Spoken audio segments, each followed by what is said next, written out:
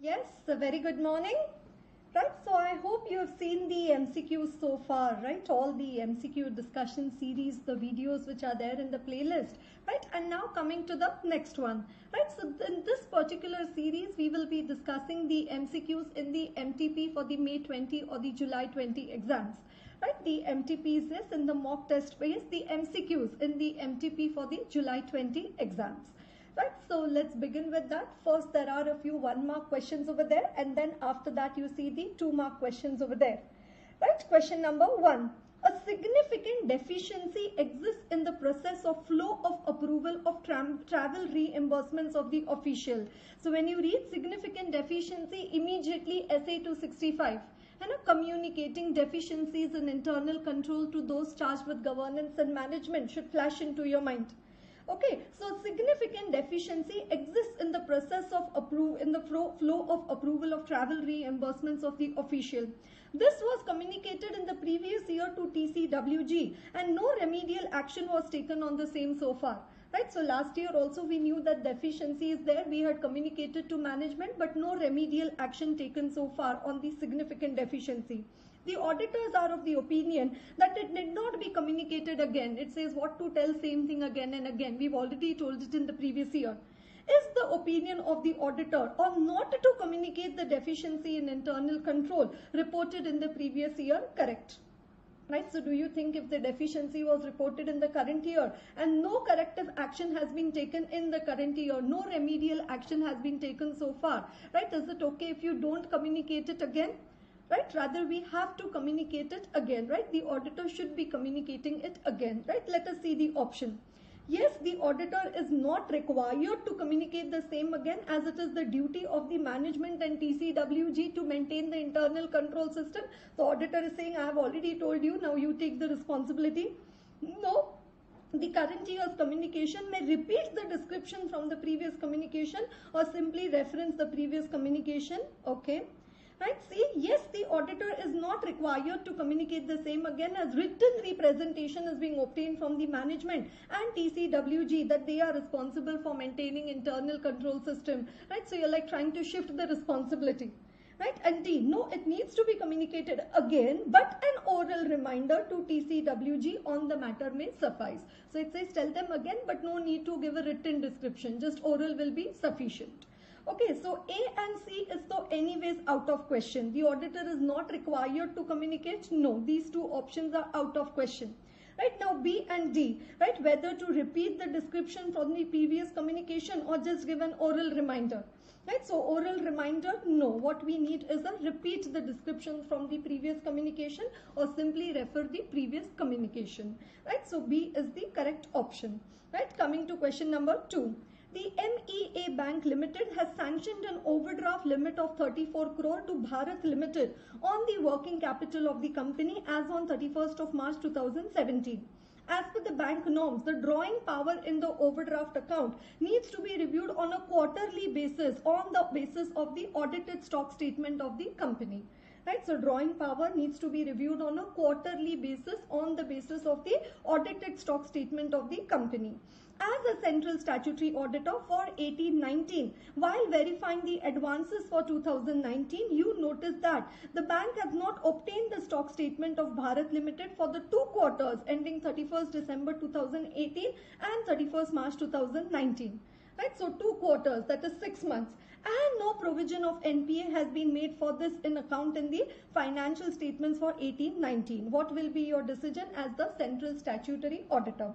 Right, classify the borrower's account as an NPA as the borrower's financial position cannot be determined due to non-submission of stock statement. Okay. Right, instruct the bank to obtain the audited stock statement for both the quarters and review the credit limit accordingly. So that is futuristic step. As per the bank norms, the drawing power needs to be determined on the basis of stock statement, and it was more than 3 months old, rather here it is 6 months old, right, as on 31st of March 2019. So the outstanding in the account will be deemed as irregular.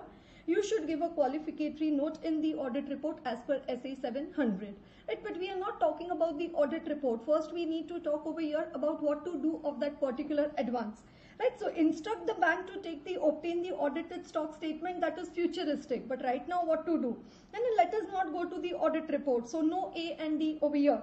Right, classify the borrower's account as NPA as the borrower's financial position cannot be determined. What do you want to do as such with their financial position? In that specifically want to decide the drawing power, and it needs to be reviewed on the basis of the quarterly stock statement. Right, so again financial position point not very much up to the mark. Right, and as per the bank norms, the drawing power, now they are talking about the question, and it needs to be determined on the basis of the stock statement, and it was more than 3 months old as on 31st of March 2019. So the outstanding in the account will be deemed as irregular.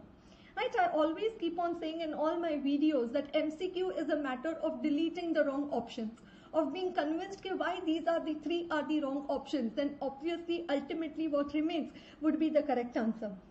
Right, let's go further. Nakul Sehdev and Company LLP is a firm of chartered accountants. The firm has 12 partners and 12 partners. The firm has a good portfolio of clients for statutory audit, but the same clients had some other firms as their tax auditor. But can statutory auditor also do the tax audit? Yes. And an internal auditor cannot be appointed as tax auditor and GST auditor, but statutory auditor, yes. In the current financial year, many existing clients for whom Nakul and Sehdev Company LLP happens to be the statutory auditor have requested the firm to carry out their tax audit as well. The firm is expecting the number of tax audits to increase significantly this year. One of the partners of the firm has also raised a point that the firm can accept tax audit up to a maximum limit. Do you know the maximum limit? And 60 tax audits per person, right? So in this firm, how many partners? 12 partners, right? And 60 tax audits per CA, right? So what is the total number of tax audits which can be accepted by Nakul Sehdev and Company LLP? 720, and 12 into 60. Okay, however, other partners are of the strong view that limit on audit is applicable in case of statutory audit and not for tax audit. This needs to be decided as soon as possible so that the appointment formalities can also be completed. You are requested to advise the firm in this matter. Okay, there is no limit on number of tax audits in case of LLP, white lie, safed jhoot. All the partners of the firm can collectively sign 540 tax audit report. Once upon a time, the limit for the number of tax audit assignments was 45. Now the limit has been updated to 60. Right? So now 540, not relevant over here.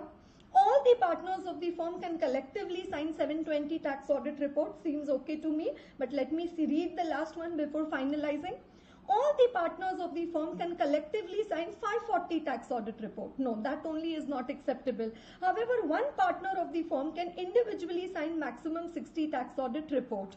No, one partner of the firm, can he sign all the 720 tax audit reports also? Yes, assuming that the other 11 are not signing any in their individual capacity. Can one partner sign all the tax audit reports on behalf of the firm? Yes, right. That is what we've studied in ethics. Okay, right, paying attention, listening to me, seeing the video so far. Okay, right, let's come to the next one.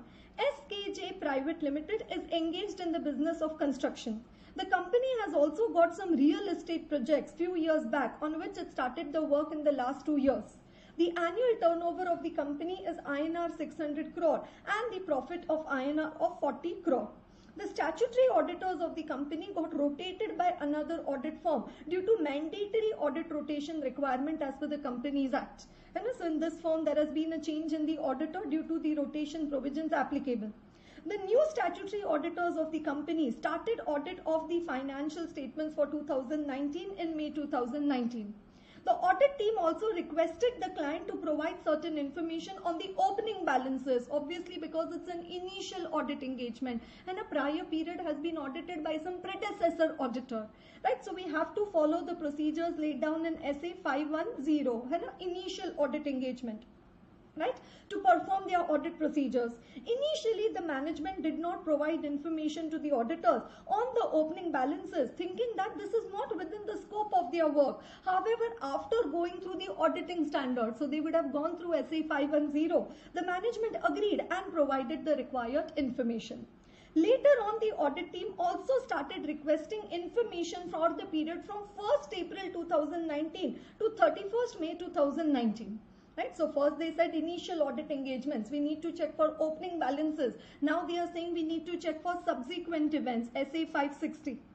With this requirement, the CFO of the company got very upset and angry and set up a meeting with the senior members of the audit team. Okay, what is this going on? And a CFO raised a concern that the audit team has not been doing the work properly and has not been asking for unnecessary information, like information on opening balances and then the information for the period after 31st March 2019.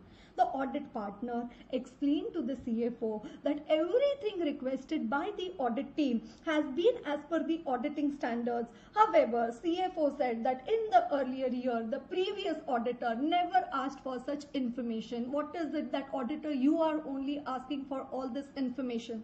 Right? You are requested to give your view in respect of this matter. Okay. Right, so 510, 560, both we need to follow. 510 in this case because it is an initial audit engagement, and 560 subsequent events. Anyways, every audit we need to follow. Okay, right. The requirement for the auditor for opening balances was valid for the year ended 2019, but for the period after 31st March 2019 is completely wrong, as that is out of their scope for the current year audit. They can ask for those details during the audit of the next year. No, you have to perform the audit procedures for subsequent events also. Right, so they are saying only 510, no 560. No, wrong.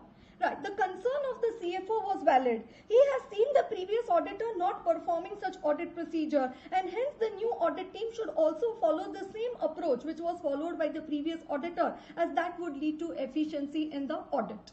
Right, probably the earlier auditor has not done the audit in accordance with the standards on auditing specified under section 143.10. So it does not mean that you will also not do the audit as per the standards on auditing. Right, so the concern of the CFO was valid. No, the answer, the option is not valid. Right. The requirement of the auditor for the opening balances as well as for the period after 31st March 2019 is valid. Right. After the requirements of 510 and 560, the audit team is required to perform these audit procedures. Right. So as per the requirements of 510 and 560, the audit team is required to perform these procedures. Seems okay, but let me see the last point. The audit team should set up a meeting with the previous auditor, wherein it should be assessed by different approach. So asked him, why you did not do audit as per standards? You didn't do audit class or what? Okay, right, wherein it should be assessed why different approach was followed by the previous auditor. On the basis of that discussion with the previous auditor, next course of action should be decided. I'm telling you, creating the wrong answers for the MCQ requires more creativity than writing the correct option. Because correct is anyways what is the fact you need to state over there. But lot of creativity goes into the making of the wrong options and creating of the wrong options over there. Right, coming to question number 5. XYZ Limited is a public limited company engaged in the manufacturing of TMT bars. Right, Messrs. UV and Associates are the statutory auditors of XYZ Limited for the financial year 1920. Right, the company is listed on the National Stock Exchange. Right, CA Uddhav, the engagement partner, is considering the requirement with respect to Regulation 27 and Schedule 2 LODR for corporate governance compliance of XYZ Limited. Which of the following is correct in this regard? Right, so corporate governance reporting by a listed entity. What does it say? It's a public limited company engaged in the manufacturing of TMT bars. UV and Associates are statutory auditor. Company, it's a public company which is listed on the National Stock Exchange. Right, and CA Uddhav, the engagement partner, is considering the requirement with respect to Regulation 27, which is regarding the report on corporate governance, and Schedule 2 for corporate governance compliance of XYZ Limited. Which of the following option is correct in this regard? Okay, so XYZ Limited shall submit a quarterly compliance report on corporate governance in the format as specified by its board, that is the SEBI, Securities and Exchange Board of India, from time to time to NSE within 15 days from the close of the quarter. The report shall be signed either by the compliance officer or the chief executive officer of XYZ Limited. Okay. Next one, XYZ Limited shall submit a monthly compliance report, right? So here it was quarterly compliance report. Now here it says monthly compliance report on corporate governance in the format as specified by the board, right? Within 15 days from the end of the month. So here it is saying quarter. Next option it is saying month. The report shall be signed either by the general manager or either by the general manager of the accounts department of XYZ Limited. Next one, C. XYZ Limited shall submit a quarterly compliance report, so again quarterly, on corporate governance in the format as specified by the board from time to time to NSE within 30 days. So now they've changed over there, instead of 15 days, now within 30 days from the close of the quarter. And the report shall either be signed by the compliance officer or the chief executive officer of XYZ Limited. And the last one, XYZ Limited shall submit the annual compliance report on corporate governance in the format specified by its board from time to time to NSE within 30 days from the year end. Right? The report shall be signed either by the general manager of the accounts department of the company. Right? So one, they are saying quarterly within 15 days, second monthly within 15 days, then quarterly within 30 days, and then it says annually within 30 days. Right? If I come to the chapter 7 as per the ICAI module, right, not as per our book, right, as per the ICAI module, it talks about the report on corporate governance over there, right, regulation 27 and the schedule 2. Right, what does it say? The listed entity shall submit a quarterly compliance report on corporate governance in the format as specified by the board from time to time to the recognized stock exchange within 15 days from the close of the quarter. Right, so quarterly compliance report within 15 days from the close of the quarter. And here this is listed on NSE, that is why to the NSE. Right, the report shall either be signed by the compliance officer or the chief executive officer of the listed entity. And so compliance officer or chief executive officer. Right, the auditor shall ascertain whether the board of directors have included in the annual report of the listed entity a separate section on corporate governance with a detailed compliance report on corporate governance. Right, so whether there is a corporate governance report in the annual report of the listed entity. And any data in the report on corporate governance should not be inconsistent with that contained in the financial statements. Right, so what is the requirement over here? Right, quarterly compliance report within 15 days from the close of the quarter, and the report shall be signed either by the compliance officer or the chief executive officer of the listed entity. Right, so which should be the correct answer over here? A is the correct option. And submit a quarterly compliance report within 15 days from the close of the quarter, and the report shall either be signed either by the compliance officer or the chief executive officer of XYZ Limited. Wonderful. Right, coming to the next one, question number 6. Which among the following is not a factor? Right, so sometimes they ask which is a factor, positive question, sometimes they ask a negative question, which is not a factor. And so 3 would be the factors and 1 would not be the factor in that case.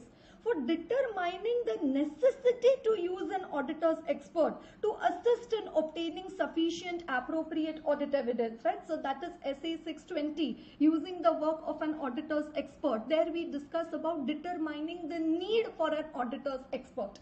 Right, that whether I can obtain the SAAE, sufficient appropriate audit evidence on my own, or whether I should use the work of an expert, whether I should appoint an expert. What are the factors which will help me determine, and out of this which is not the factor? Okay, right, the use of a management's expert by the management in preparing financial statements. So you come to know that management has also appointed a management's expert. You're trying to evaluate the work of the management's expert on your own, but you're not understanding what work has been done by management's expert. That is why now auditor, what you do, you appoint an auditor's expert.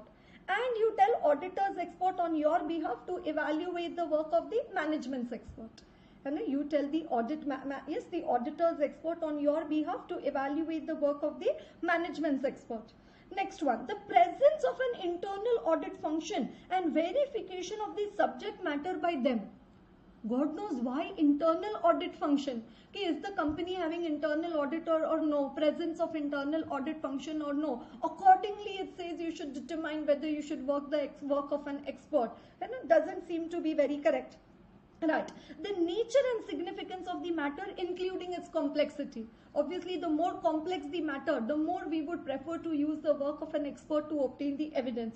And the RMM, the risk of material misstatement in the matter. Obviously, the higher the risk of material misstatement, the more the specialized staff, right? The more the experienced staff, the more they use the work of an expert. Right, so what are the three factors? These three are the factors, right? So which is not a factor? The presence of the internal audit function, right? So B is the correct option, right? The presence of an internal audit function, right? So let's come to question number 7, right? So see all different variety questions they've asked so far. They asked regarding 265, right? Then after that bank audit, then after that tax audit, right? Then after that they asked regarding the 510 and 560 initial audit engagement and subsequent events. Then after that SEBI LODR, then 620, right? And now coming to next one, again tax audit form 3CD. RK and Associates are the tax auditors of OPQ Private Limited. While performing the procedures in respect of clause 21D of form 3CD, right? What is clause 21D of form 3CD? Payments in excess of 10,000 and are being made by other than account pay check or account pay draft. The tax auditors came across various payment vouchers where the cash payment exceeds INR 50,000 rupees during a day. The tax auditors want the management to report all of these payments in form 3CD. And it comes across payment vouchers where the cash paid exceeds 50,000 rupees during a day. And the tax auditor wants the management to report all these payments in the form 3CD, payments in excess of 10,000. Right. However, the management had a different view. The management said that the payment voucher is one for various payments made during a day to various or same parties, but any payment made to various parties or all payments taken together during a day to a single party do not exceed the criteria for reporting under clause 21D of form 3CD. So they have not mentioned the amount of 10,000, that they have kept it under suspense. And it says the payment to a single party does not exceed the criteria for reporting under 21D of form 3CD. Right? Please suggest how would you deal with this matter as the tax auditor. And so payment to a single person in a single day is not exceeding the amount over there of 10,000. The cumulative different parties put together, it is 50,000. But to a single party, is it exceeding the amount? No. Okay. Since the payment is in a single voucher exceeds the prescribed limit, it should be reported in form 3CD. Otherwise, the tax auditor should report this in his tax audit report. So it says directly qualify rather, report it. Okay, since the payment in a single voucher exceeds the prescribed limit, it should be reported in form 3CD. So similar to above, tax auditor should qualify his report and send a written communication about this matter to Income Tax Department, Social Service.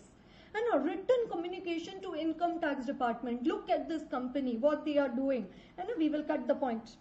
None of the payment to a single party during a day exceeds the prescribed limit. Thus, it should not be reported in form 3CD. And a single party payment not exceeding, so should not be reported. And D. Since the payment in a single voucher exceeds the prescribed limit, it should be reported in form 3CD. However, tax auditor may ignore this if the amount is immaterial. Boss, you can't decide over here whether it is material or immaterial. The limits have been specified in law. And 10,000, the limit is given in the law. Right. However, he should insist the management to give a disclosure of the same in form 3CD and should emphasize the same point in his tax audit report. No qualification and no written communication to Income Tax Department, no emphasis of matter paragraph. So now simple, A or C, either report it or not report it. Right. So should we report or not report?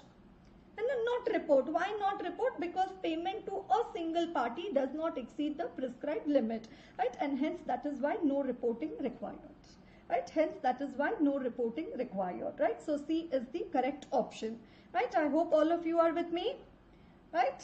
Okay. While investigating the matters relating to possible misappropriation of cash, now they have come to the chapter of investigation, due diligence, forensic audit. And that's like a roller coaster ride, entire syllabus they cover. And while investigating the matters relating to possible misappropriation of cash, cashier says that every day cash is counted and reviewed by the finance head. Cashier is saying every day cash is counted and it is also reviewed by the finance head. Your specimen review indicates that daily cash summary was not signed off by the finance head. Cashier told you that every day he counts it and it is reviewed by finance head. What you found, that finance head, he is not signing it every day. In this situation, you would conclude that cashier is not telling truth. He is not telling the truth. But not telling the truth, to aage kya? It is not being signed by the finance head. That you found out. But what about it? Okay, consider extending investigation procedures like corroborative inquiry with finance head, review of appropriate daily cash summaries, etc. Okay, conclude that finance head is not a responsible person. So I concluded that he is not a responsible person. But then what next? What about the conclusion? I conclude that cashier is not telling truth. But what next? Okay, right. Conclude that daily cash summary is not relevant for investigation. Cash is one of the most fraud-prone area.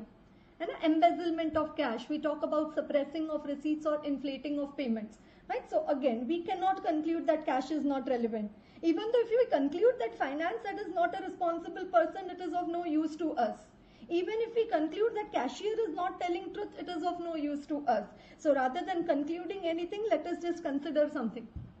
Rather than just concluding anything, let us consider something over here. Consider in extending the investigation procedures like corroborative inquiry with the finance and review of appropriate daily cash summaries, etc. Wonderful, right? Coming to question number 9. The tax auditor shall express an opinion when the auditor, I'm so sorry, right? The auditor shall express opinion when the auditor, having obtained sufficient appropriate audit evidence. So has auditor obtained sufficient appropriate audit evidence? Yes. Concludes that. Right? What does the auditor conclude? That misstatements individually or in the aggregate are both material and pervasive to the financial statements. Right? So are there material misstatements? Yes. And are they material and pervasive? And so it reminds us of our 2x2 matrix of SA 705. 2 reasons for modification: material misstatement or unable to obtain sufficient appropriate audit evidence. For these 2 reasons, we need to check the pervasiveness, material but not pervasive or material and pervasive. Right? And then material misstatement, material but not pervasive, qualified opinion. Material and pervasive, adverse opinion. Right? Unable to obtain evidence, material but not pervasive, qualified opinion. And unable to obtain evidence, material and pervasive, it would lead to a disclaimer of opinion. Right, so here what does it say? Misstatements individually or in the aggregate are both material and pervasive. Right, so this would lead to an adverse opinion. Right, so no qualified, no disclaimer, no question of claim. And only 3 types are there now. So they had to create a D option. Right, D option, they could have either written some emphasis of matter, other matter, key audit matter, or no reporting required, or clean report. Right, so just a wrong option created over there. Right, so what is the correct option over there? A, adverse opinion. Okay, next one, question number 10. What is the difference between management audit and operational audit? And we study one question, called as management audit and operational audit are complementary and supplementary to one another. And so what is the distinguish between management audit and operational audit? Right, management audit is an audit of the management, whereas operational audit is an audit for the management. Right, in management audit we check for the quality of managing in the organization, right, evaluating the manager's ability to manage, decision making audit. Whereas operational audit we check for the 3 E's, the efficiency, economy and the effectiveness of the operations in the organization. Efficiency, economy and effectiveness. Now let us look at the permutation combinations which they have created in the answer. Management audit is concerned with the quality of operation and it is audit for management, as if we have not done the class. ये गलत है. Quality management audit is quality of operations. Wrong combination. Wrong combination. So out. And whereas operational audit is concerned with quality of managing and it is audit of management. Had they written management ke jagah operational and operational ke jagah management, this would have been the correct option. Yes, Understanding? Okay. Next one. Management audit is concerned with quality of managing. Seems sensible so far. And it is audit for management. Ouch. It is an audit of the management. No, management audit. An operational audit is quality of operationals and it is audit of the management. So second half they've done the mistake. Right. C. Management audit is concerned with quality of managing. Okay. And a quality of managing, and it is audit of the management. Both look good to me. Right? Whereas operational audit is concerned with quality of operations. Wonderful. And it is audit for the management. Now our thinking is matching. And now our thinking is matching. Right? Let's see the last one. Management audit is concerned with quality of operations. Out.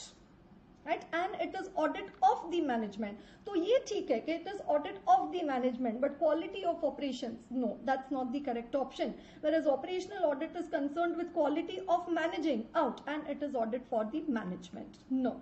Right? So right, different permutation combinations they have created over there. Right? So that's the first 10 questions. Right, now let's come to question number 11 to 20, right, which are the integrated case scenario. Right. So just to give you an initial understanding, nowadays they've started with this integrated case scenario. Right. So rather than giving a small question and then the 4 options, a small question and then the options. And so far the 10 questions we've studied, that is in that format.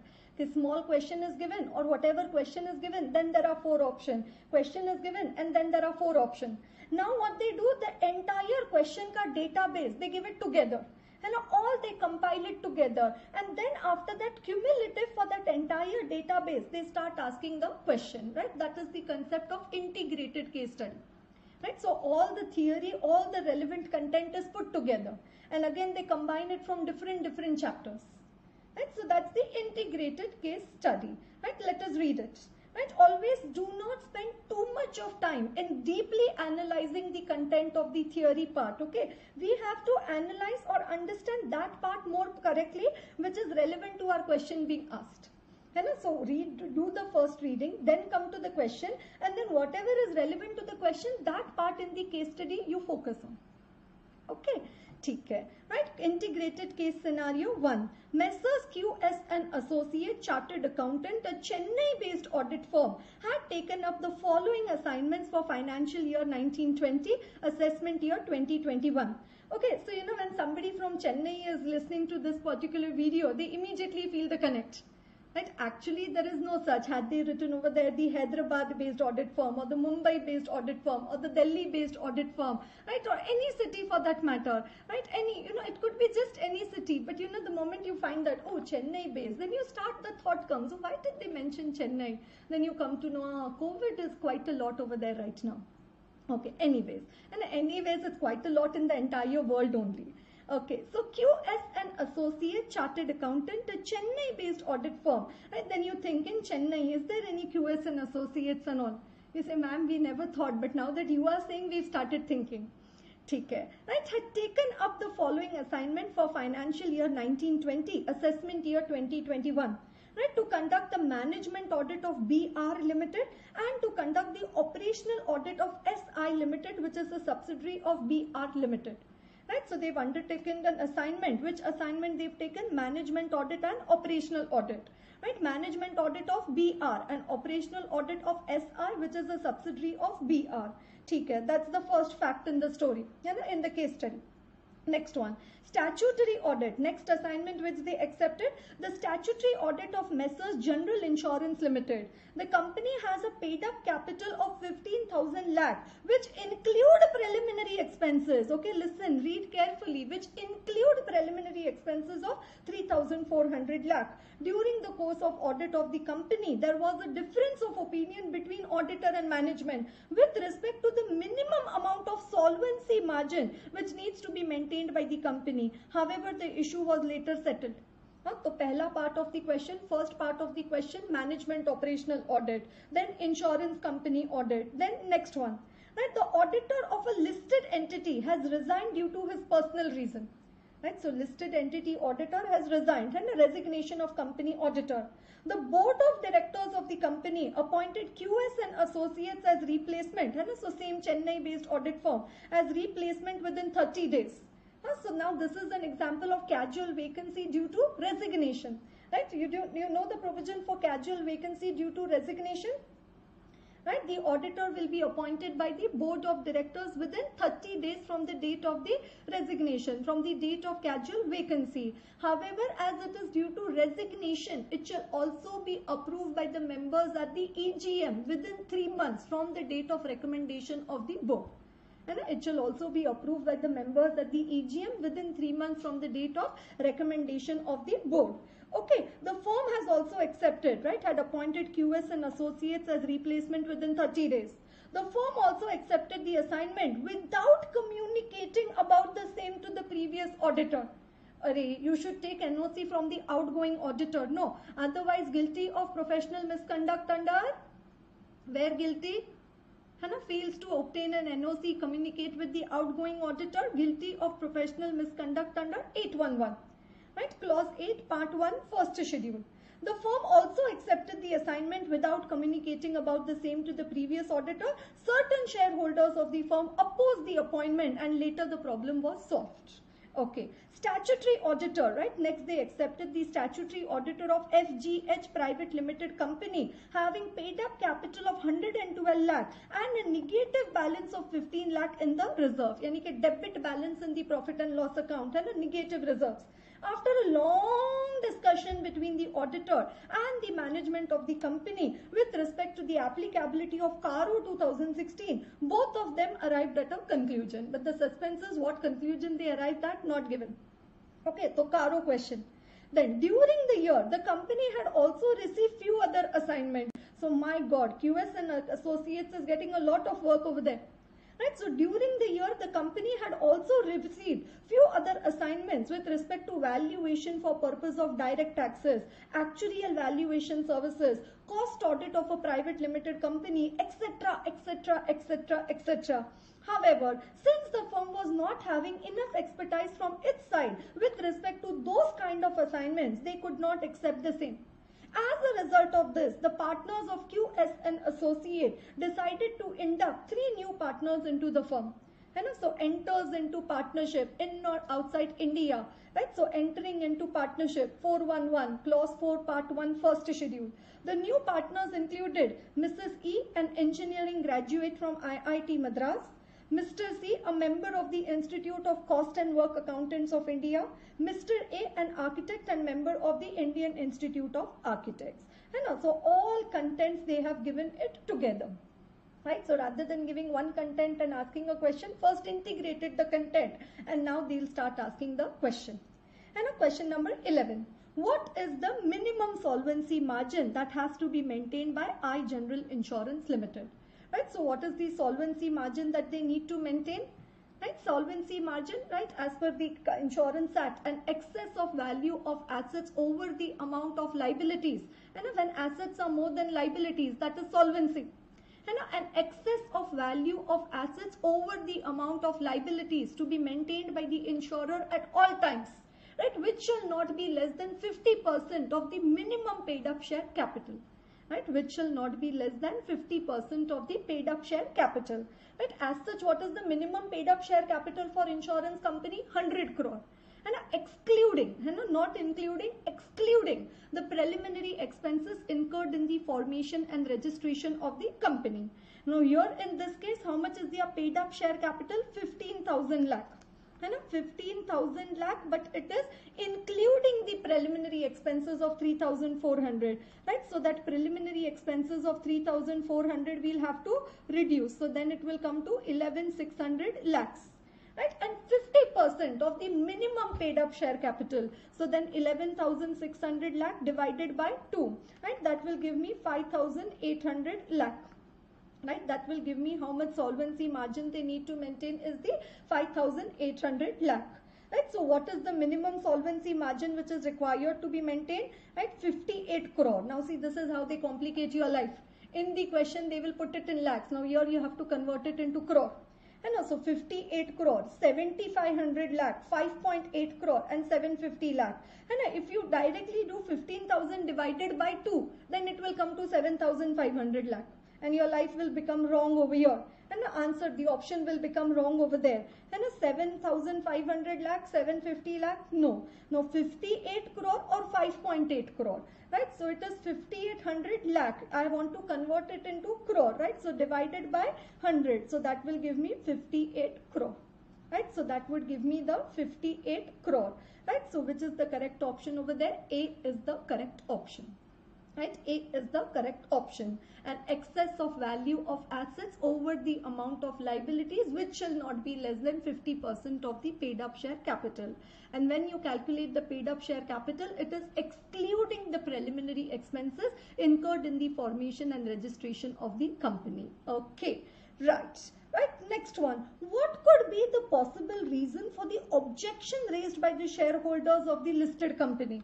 An objection was raised by the shareholders when the earlier auditor resigned and new auditor was appointed. And the auditor of a listed company resigned, right? The board of directors appointed QS and Associates as replacement. The firm accepted the assignment without communicating about the same to the previous auditor. So that is the mistake from the firm side. And shareholders also objected. Why? Because it should have been approved by the members at the EGM within 3 months from the date of recommendation of the board. Why? Because the casual vacancy in this case is due to resignation. Right? Let us see the option. Appointment of the incoming auditor should have been approved by the members within 60 days from the date of such appointment. Appointment of the incoming auditor should have been approved by SEBI. Hey Bhagwan, why did they get SEBI over there? And within 30 days from the date of such appointment. Appointment of incoming auditor should have been approved by the members within 30 days from the date of such appointment. So SEBI is the out of question. Appointment of the incoming auditor should have been approved by the members within 3 months from the date of such appointment. And so which is the correct number over there? 3 months. No 60 days, no 30 days. Right? So days and amounts are very important now in the MCQs. Okay, next one. Looking at the above appointment, what is the appropriate inference which you can make about the professional ethics of QS and Associate Chartered Accountant? And they are guilty of professional misconduct under 712 for being grossly negligent in the conduct of his professional duty. Rabbi, the work has only not started. Where you are making them, where there is gross negligence. You know what is 712? Does not exercise due diligence or is grossly negligent in the conduct of his professional duties. Right, they are guilty of professional misconduct as per 811 due to non-communication to previous auditor. Seems to be the right one. Okay, they are guilty of professional misconduct as per 812 due to non-communication of previous auditor. If you don't study ethics properly, then you might think of 812. What is 812?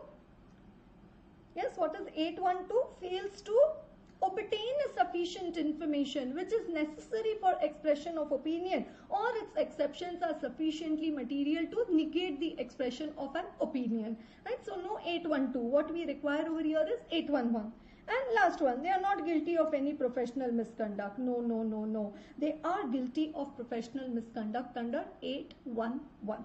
Okay. Next one, whether CARO is applicable to FGH Private Limited? If so, why? Okay, so yes, what is the amounts over there? Right, what are the amounts given over there for CARO? Paid up share capital of 112 lakh and a negative balance of 15 lakh, right? So that negative balance and a debit balance in profit and loss account is always required to be deducted from the paid up share capital, always to be reduced. And a negative reserves, right? So in that case, it will come to 97 lakh, right? And the other parameters, right, regarding the borrowings and turnover have not been given. Right, they've only given the requirement for the paid up share capital, which should be 1 crore or more. Right, here it is coming to only 97 lakh. Okay, right, so let's look into the option. No, since as per para 1 of CARO 2016, it is not applicable to any private limited company. No, we know certain private limited companies, if they fulfill those conditions, then not applicable. If they exceed any one of the amount, CARO applicable. Since the paid up share capital of the company exceeds 1 crore, CARO is applicable. No, it is not exceeding 1 crore. We have to reduce the debit balance in profit and loss account and a negative reserve. Since the total paid up share capital and reserves of the company exceed rupees 1 crore in absolute term, no absolute term, nothing. No, since the total paid up share capital and reserves of the company does not exceed rupees 1 crore, right? As it is only coming to 97 lakh, right? It is less than 1 crore. Why? Because debit balance in profit and loss account is to be reduced. Next one. Right, as per the Chartered Accountants Act, what can you infer from the addition of the 3 new partners in Messrs QS and Associates? Right, so they've entered into partnership with who all? Right, engineer, right, engineer, then the cost accountant, and then also the architect. Right, as per 411, right, with whom all can you now enter into partnership with? CS, right, then CMA, right, then advocate, right, that is the Bar Council of India, right, then the architect, right, the architect, right, then the actuary, and also the engineer. Engineer sharing, accepting, and what do you say? So canvassing not allowed, but entering into partnership allowed. With engineer, when we see the list of 2, 3, 4 for 2, 3, 4, 5. Sharing, accepting, partnership, and canvassing. Engineer sharing, accepting, and canvassing not allowed, but entering into partnership allowed. Right, so here they've entered into partnership with engineer, CMA, and architect. Is it allowed? Yes, all these 3 partnerships are not allowed. The firm is guilty under 411 for entering into partnership with persons other than chartered accountant, guilty of partnership with all 3 of them. Okay, the firm is guilty of misconduct under 411. So all cases they are saying 411 only, for entering into partnership with person other than chartered accountant or a member of a professional body. Right, guilty for a partnership with E and A alone, who are engineer and architect. Right, so it says that CMA would be fine. Right, and the firm is guilty again under 411 for entering into partnership with person other than chartered accountant or a member of professional body. Now they are saying guilty for partnership with A and advocate. Right, so engineer and CMA allowed. Right, and the firm is not guilty of any professional misconduct. Right, so all the 3 partnerships are permitted, and that is why the firm is not guilty of any professional misconduct. Right, coming to the next integrated case scenario. Right, so wonderful questions drafted over there. Okay. Right, QRP Life Care Private Limited, the company or QRP is engaged in the pharmaceutical. Right, pharmaceutical industry is in the boom, right, waiting for the medicine to come. Okay, right, the company is based in Hyderabad and has an annual turnover of 400 crore. One of the directors of the company did not give the declaration to the company under section 164(2) of the Companies Act 2013 as at 31st of March.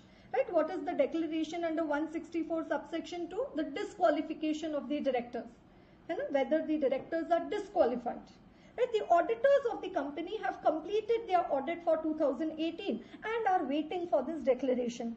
But the management is of the view that they will not be able to receive this declaration. All the other directors have given the required declaration and the auditors have also verified that. So one of the director has not given the declaration for 164(2). First situation. Second one, QRP Limited had given an advance amounting to 50 crore to its subsidiary RPS on 12th of January 2014 for carrying out certain projects. The net worth of the subsidiary has eroded substantially as on 31st of March 2018, and looking at the future projection, there is no certainty in terms of the profitability of the subsidiary.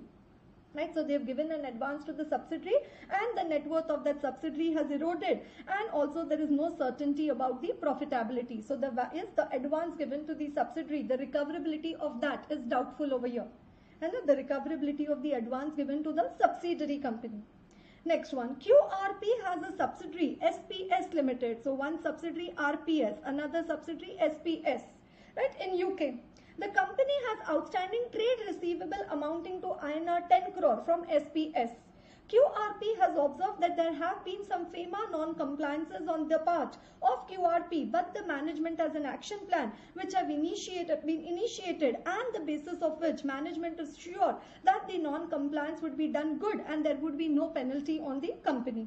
In case the penalty arises, the impact would be significant for QRP.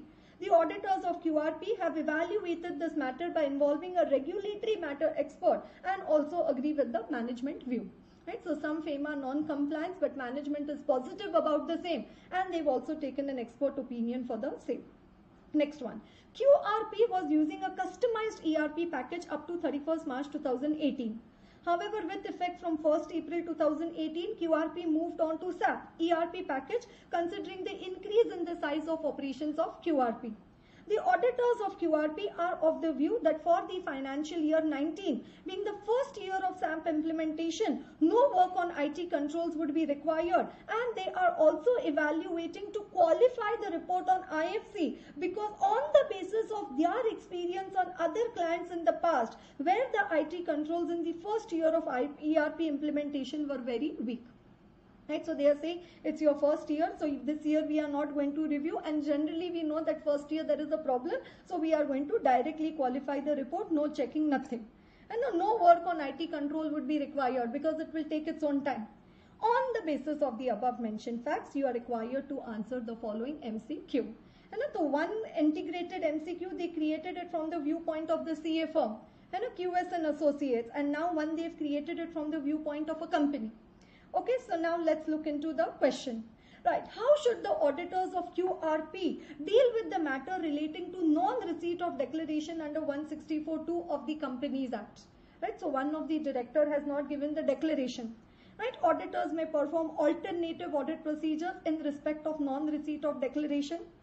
If the auditors have been able to verify that all directors except one have given the required declaration as per the Companies Act, then it should be ignored by the auditor on the basis of materiality. Where materiality and where to ignore? Each director independently you need to mention, no, you have to consider each of the director ka declaration, right, whether they are disqualified or no. So you can't ignore it on the grounds of materiality. Okay. There is no reporting implication due to non-receipt of declaration under 164(2) from just one director. It says, what are you making an issue about? It is just one director who is not given the declaration. Accordingly, the auditor should issue clean report in respect of this matter. However, the auditor should insist the management to provide this declaration later on. Okay, right now we'll issue clean report, later on you give it to us. No such adjustment to be done. No adjusting CA. You have to be an associate CA, right? Associate chartered accountant or a fellow chartered accountant. Auditor would need to report this matter in their main report. Right? So as a matter of fact, auditor, you need to report this matter in your main report. Right? So alternative procedures, no, we have to obtain the declaration itself. Right? So auditor would need to report this matter in their main report. Right? So this will come under 143(3). 143(3), information proper, branch books, AS adverse, directors maintenance, right? So the directors over there, right? It is regarding the whether any of the directors of the company are disqualified under section 164(2). Right? We write on the basis of written representation and the declarations received from the directors. Right? So here we will have to mention this in our main report. Right? Coming to the next one, question number 17. How should the auditors of QRP deal with the matter relating to the erosion of net worth of RPS? Is there any reporting implication for the same? One of the subsidiary to whom they've given an advance, that subsidiary net worth is eroded. Right? So what would be the implication? How would the auditor of QRP deal with the matter? In respect of QRP, there is no reporting implication on the part of auditor of QRP due to erosion in the net worth of RPS, that is the subsidiary. This matter would be relevant for the auditor of RPS. But QRP has given an advance. No, you can't say that this matter is not relevant for QRP only. Okay, in respect of QRP, auditors of QRP would need to give an emphasis of matter paragraph in their report, considering the uncertainty involved relating to profitability of RPS, right? So they are saying put it in emphasis of matter paragraph. Then in respect of QRP, the auditors of QRP, right, would need to give qualification in respect of non-recovery of advances from RPS if the adjustment entry is not recorded in the books. So it says the management should give an provision over there. This advance, the recoverability is doubtful. And if the management does not make a provision for the same, then auditor needs to qualify his report. Okay. And D option, in respect of QRP, auditor of QRP would need the management to include a note in the financial statements of QRP explaining about the recoverability of advances. Arey boss, if note deke thodi chalega, you will have to make a provision, because there is a doubt regarding the recoverability of the advances, right? So only giving a note, no. No reporting implication, no, right? So now whether to give emphasis of matter or qualification, right? Whether to give an EOM or whether to give a QO, that is a qualified opinion, right? So this point it says would need to give a qualification in respect of non-recovery of advance from RPS if the adjustment entry is not recorded. It seems to be more correct. If they record the adjustment entry, then there is no need for a qualification. But if they don't make the adjustment, then auditor, you will have to qualify your opinion. Right? I'm very happy with all of you, those who are seeing the video so far. Right? You're on the right track. Right? Super.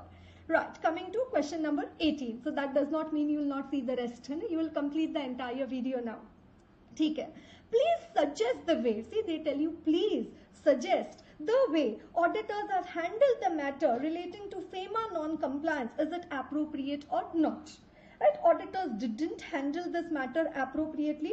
Auditors should have informed about this matter to RBI. I don't know what you inform to SEBI, inform to in written communication to Income Tax Authority. Now they're saying inform to RBI. Within a period of 30 days from the date this matter came to their knowledge, as if you've come to know about a fraud in the company and you have to report it to the central government. So here you've come to know about FEMA non-compliance. Right, auditors handled this matter appropriately. The management would need to include this matter in the notes to accounts to the financial statement. Okay, auditor handled this matter appropriately, but they would also need to include a modification in their report because of the impact of penalty if levied can be material. Now, so abhi to it is not certain. It is if levied can be material. Right, an auditor could have handled this matter in a better manner. It says, the question is, has the auditor handled the matter? So first they say didn't handle, then they say handled. Now they say last one over there, could have handled the matter in a better manner by also involving a tax expert, because this might result in a penalty and that may have some taxation impact for the company. Now where they have come to the tax impact and all, just a filler point over there. Right, so now between these two, an auditor handled this matter appropriately, but the management would need to include this matter in the notes. An auditor handled this matter appropriately, but they would also need to include a modification in their report because the impact of the penalty if levied. Now, right now we don't know whether the penalty will come or no.